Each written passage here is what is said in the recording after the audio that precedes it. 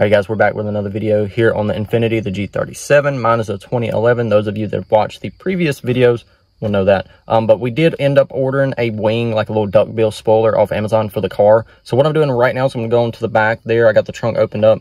Go and get out that little inner lining, whatever you want to call it, like carpet type stuff. Get that taken out because I assume there should be screws under there that are holding that stock OEM spoiler on the car. And we'll get that taken off and get this new one put on. So I'm going to get back there to the back of the car, start filming me doing some of that, and kind of talk to you guys while we get all that done. All right, now you can see I got one of the little clips out. There's a random cup in my trunk.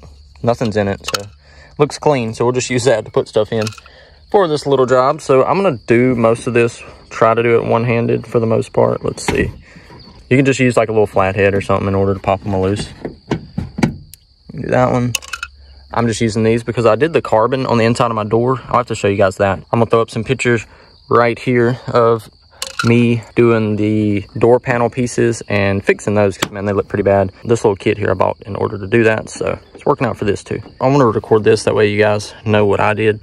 So on these little pieces, let me see, I'm trying to look to the camera and do this. So you can just kind of pop them loose like that. Kind of work it, be careful, and you can pop them out. That way you can get the cover off here. The little black handle you're gonna want to pop out there too. It's gonna be this handle. So make sure you get that out. All right, so this is the wing. You can kind of see it right here. It's got like a black just finish, you know, nothing too crazy. And so that's it there. You can see it's got the holes for your camera and your trunk button.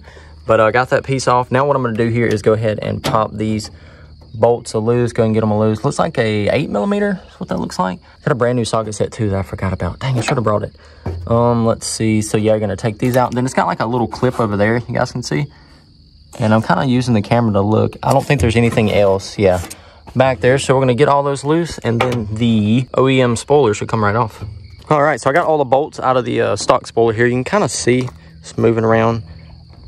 Just kind of wiggle it, it's kind of what I'm doing. It may have double-sided tape on it as well, I don't know. But we're gonna kind of work it back and forth here. Get it to come loose and then we're gonna go on. Uh-oh, looks like it's coming some more. I'm just trying to be easy with it. So yeah, I'm gonna use both hands real quick, finish getting this off, and we'll be ready to go on, hopefully, with the new one. Having this tool actually made this a lot easier because now you can use any kind of pry bar, I'm sure, you know, to do this. I'm not saying you gotta have this specific tool, but what I did here, just went in here. You need something, whatever you can come up with, to get in here and pry out on that little peg or whatever you want to call it. So you need to pry that out. That's mainly what's holding this on. Got this one over here undone. Now I just got to get that one. All right, I just want to show you guys what I've done here. Oh, did we get a little stuff on it? I'll wipe all that off. That's up there, so should be okay. Anyway, so what I did here is just took some alcohol pads. Is just all I had. Took and cleaned the trunk really, really good. Then I took the little rag here, microfiber, and went back and just cleaned it really good. Made sure there was no residue of any kind of dirt, anything. That way we can put this double-sided sticky tape. I don't know how I feel about this, honestly. So we'll see how well it sticks. If it feels like it's pretty good, we'll leave it. But yeah, there's no mounting hardware other than this. This is literally all you get. So yeah, I'm just gonna stick it on there how they send it. We'll see what it feels like. If we don't like it, we'll take it off and redo it. But so it's not that big a deal. But I did take and clean all this with alcohol pads too. This is just, you know, just some regular alcohol pads. You know, you could use just rubbing alcohol on a rag, I'm sure. That's just what I had already in the car.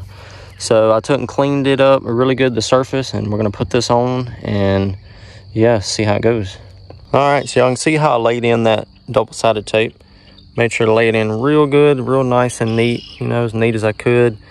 And we're about to stick this thing on. We got a little later out here, but as you can see, we got the wing on. Let me close the trunk, let the trunk down. So there it is.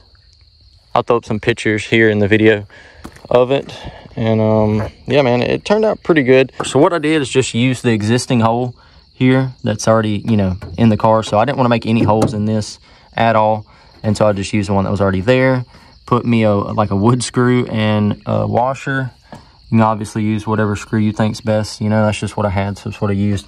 But that's kind of my only little, you know, I guess complaint, more or less. It didn't have any hardware, you know, so there was no way to mount it other than the double-sided sticky tape, which I did use. But I got that and this right here. The reason I wanted these screws is because it kept coming up on this end. Like, it stuck pretty good, but this little edge right here was coming up. But now that I got the screws in there, it's you know, it's solid. Like you can take and you can lift the trunk with this piece.